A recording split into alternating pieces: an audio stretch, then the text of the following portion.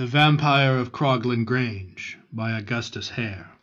An intriguing account of vampirism was related by a certain Captain Fisher to Augustus Hare, who wrote of it in the Story of My Life. Fisher, said the captain, may sound a very plebeian name, but this family is of a very ancient lineage, and for many hundreds of years they have possessed a very curious old place in Cumberland, which bears the weird name of Croglin Grange. The great characteristic of the house is that never at any period of its very long existence has it been more than 1 story high, but it has a terrace from which large grounds sweep away towards the church in the hollow, and a fine distant view. When, in lapse of years, the Fishers outgrew Croglin Grange in family and fortune, they were wise enough not to destroy the long-standing characteristic of the place by adding another story to the house, but they went away to the south to reside at Thorncombe, near Guildford, and they let Croglin Grange. They were extremely fortunate in their tenants, 2 brothers and a sister. They heard their praises from all quarters. To their poorer neighbours they were all that is most kind and beneficent, and their neighbours of a higher class spoke of them as a most welcome addition to the little society of the neighbourhood. On their part, the tenants were greatly delighted with their new residence. The arrangement of the house, which would have been a trial to many, was not so to them. In every respect, Croglin Grange was exactly suited to them. The winter was spent most happily by the new inmates of Croglin Grange, who shared in all the little social pleasures of the district, and made themselves very popular. In the following summer there was one day which was dreadfully, annihilatingly hot. The brothers lay under the trees with their books, for it was too hot for any active occupation. The sister sat in the veranda and worked, or tried to work, for in the intense sultriness of that summer day work was next to impossible. They dined early, and after dinner they still sat out on the veranda, enjoying the cool air which came with the evening, and they watched the sun set and the moon rise over the belt of trees which separated the grounds from the churchyard, seeing it mount the heavens till the whole lawn was bathed in silver light, across which the long shadows from the shrubbery fell as if embossed, so vivid and distinct were they.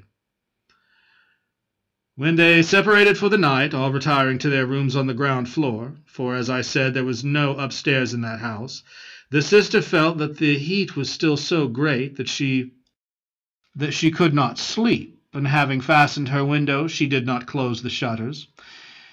In that very quiet place it was not necessary, and, propped against the pillows, she still watched the wonderful, the marvelous beauty of that summer night. Gradually she became aware of 2 lights which flickered in and out in the belt of trees which separated the lawn from the churchyard. And, as her gaze became fixed upon them, she saw them emerge, fixed in a dark substance, a definite ghastly something, which seemed every moment to become nearer, increasing in size and substance as it approached.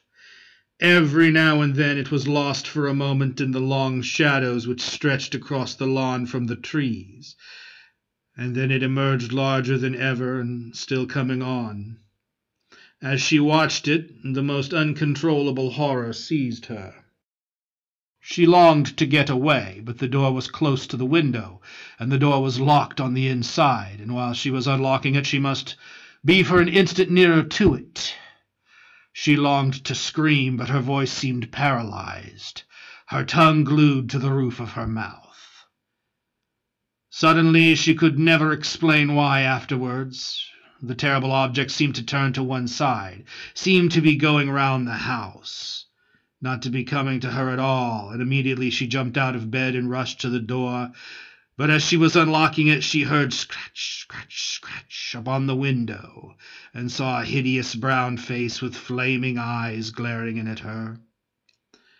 She rushed back to the bed, but the creature continued to scratch, scratch, scratch upon the window. She felt a sort of mental comfort in the knowledge that the window was securely fastened on the inside. Suddenly the scratching sound ceased, and a kind of pecking sound took its place. Then in her agony, she became aware that the creature was unpicking the lead. The noise continued, and a diamond pane of glass fell into the room. Then a long bony finger of the creature came in and turned the handle of the window, and the window opened, and the creature came in, and it came across the room, and her terror was so great that she could not scream, and it came up to the bed, and it twisted its long bony fingers into her hair, and it dragged her head over the side of the bed, and it bit her violently in the throat. As it bit her, her voice was released, and she screamed with all her might and main. Her brothers rushed out of their rooms, but the door was locked on the inside. A moment was lost while they got a poker and broke it open. Then the creature had already escaped through the window, and the sister, bleeding violently from a wound in the throat, was lying unconscious over the side of the bed. One brother pursued the creature, which fled before him through the moonlight with gigantic strides, and eventually seemed to disappear over the wall into the churchyard. Then he rejoined his brother by the sister's bedside. She was dreadfully hurt, and her wound was a very definite one. But she was of strong disposition, not even given to romance or superstition, and when she came to herself she said, "What has happened is most extraordinary, and I am very much hurt. It seems inexplicable, but of course there is an explanation, and we must wait for it. It will turn out that a lunatic has escaped from some asylum and found his way here." The wound healed, and she appeared to get well, but the doctor who was sent for to her would not believe that she could bear so terrible a shock so easily, and insisted that she must have change, mental or physical. So her brothers took her to Switzerland. Being a sensible girl, when she went abroad, she threw herself at once into the interests of the country she was in.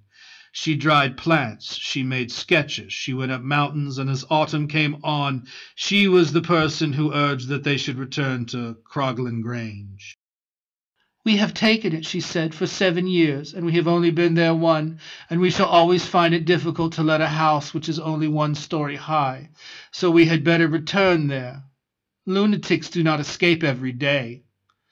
As she urged it, her brothers wished nothing better, and the family returned to Cumberland.